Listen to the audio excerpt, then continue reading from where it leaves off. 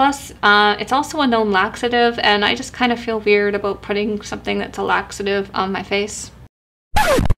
So today I'll be trying out a new mask from the drugstore.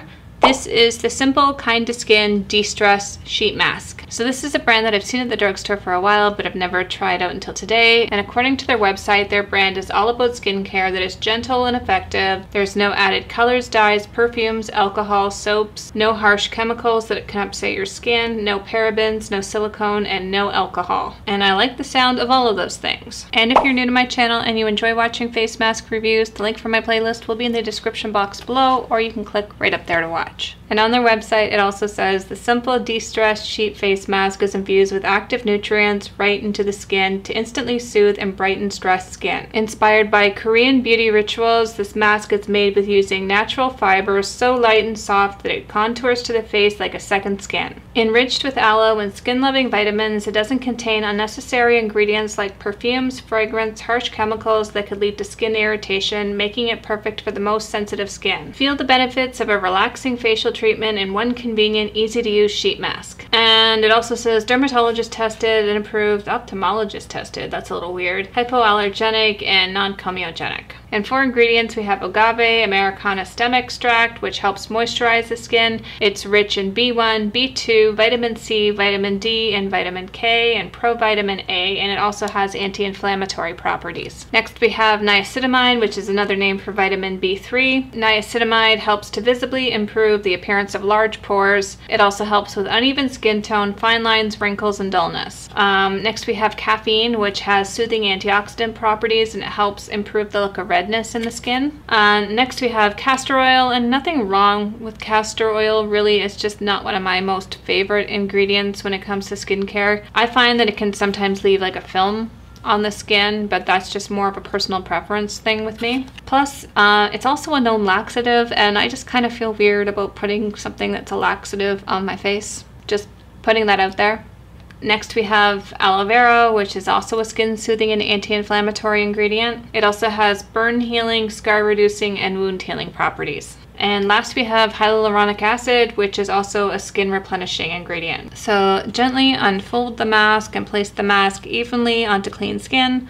Leave on for 15 minutes and gently peel off mask. Massage excess product onto your skin. No need to rinse.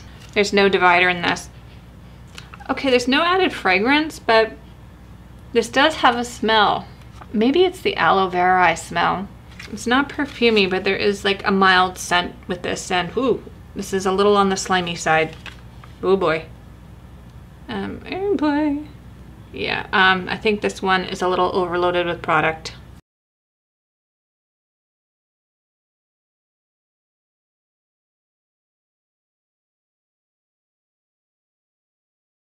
Okay, this one was insanely overloaded with product. I mean, I can feel it running down my neck. I mean, you can just, I don't know if the waterline's showing on camera.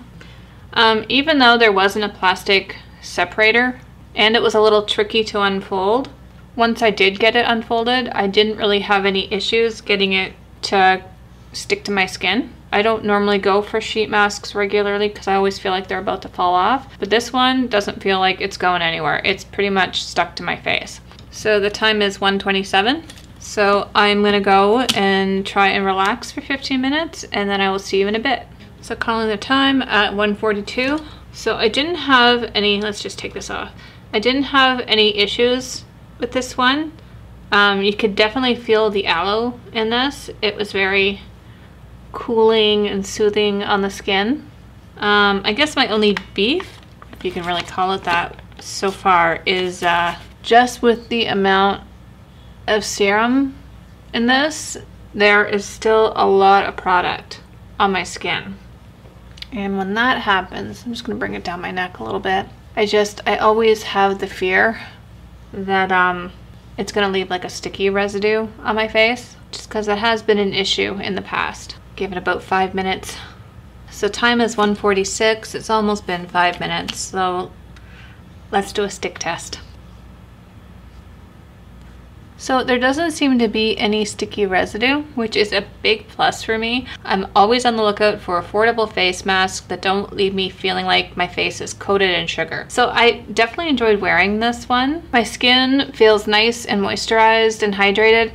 I probably could even get away without following up with a moisturizer. I'm not sure if I want to chance it because we are in the dead of a polar vortex right now. Overall, I'm pretty impressed with this one, especially for the price. I picked this up for $3.99, but this is absolutely one that I would purchase again. If you have any questions about this mask, just leave them in the comment section below. I hope you enjoyed this video. If you did, please give it a thumbs up. Don't forget to hit subscribe before you leave. Thank you so much for watching, and I will see you next time. Bye!